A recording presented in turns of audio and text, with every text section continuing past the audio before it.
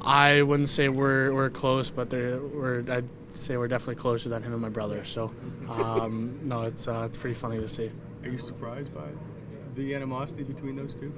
I mean, not really. I mean, Matthew's a guy who's one of the most competitive guys I know. So, he'll do anything to win, and I know everybody on his team loves him. So, I'm not sure where the quote came from, but everybody has their own opinion, and you know you're doing something right when you're the opposing team's getting angry at you. So, you know, Matthew's doing a pretty good job with that. Is that also one of the fun parts of your games, to get in other guys' kitchens, just to rattle them a bit when you're only Yeah, team? yeah. I mean, you know, you're doing something right, and you're having an impact on the game when the other team notices you and gets angry at you. So, you know, Matthew does that tremendously, and you know, a lot of guys don't like him, but like I said, his teammates love him, and I think anybody, you know, would be lying and said like that's a guy you want on your team. So, I think that's a guy, or Matthew and I, we try to do that, and we try to you know, be those types of players, but you know, also back it up with our skills too. So, Matthew's, like I said, he's done a great job at doing both those things.